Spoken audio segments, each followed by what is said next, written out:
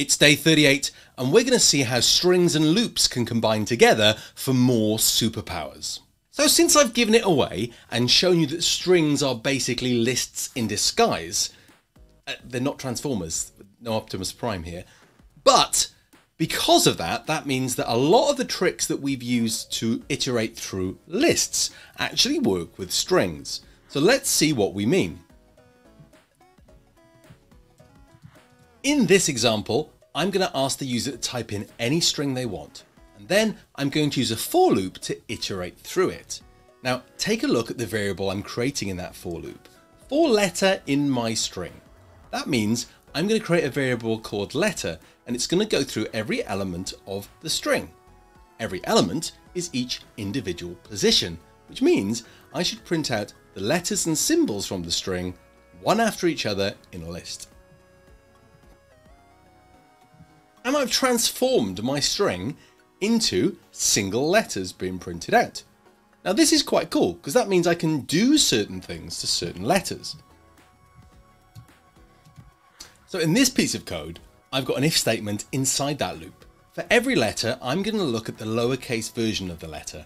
And if it's an A, I'm going to change the color of the text to yellow first. Outside of the loop, I'm still printing each letter and turning it back to the normal color afterwards. But whatever sentence you type in, we should be able to pick up our letter A in yellow. There you go. The A's have been picked up in yellow.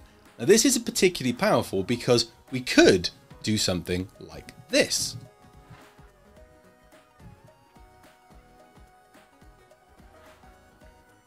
Now what I'm saying is if the letter I find, the lowercase version anyway, is in that list of vowels, print it out in yellow. So now I'm able to do that, and I can even add the fantastic ending system here so that I can get them all as individual words. Which is quite a cool way to do something like that and to identify things. Now you can imagine this being used in a kid's game to identify the vowels for them to help them out, or you could be using it in something a bit more exciting. It's also worth pausing here to show you something else that I've added to the code, and I'm using comments. Now comments are just little bits of information for me, not meant for the computer at all. The way I add in a comment is by putting a hash symbol before anything, and anything on that line that comes after the hash symbol is just a note to me. The computer ignores it.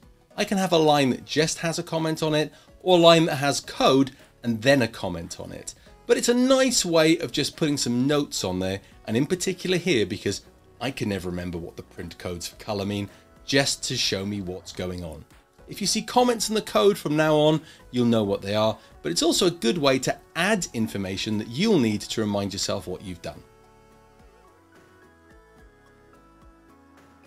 There isn't a great deal that can go wrong with this, so we haven't got any of those exercises today, but we do have time for the challenge. Your challenge is this.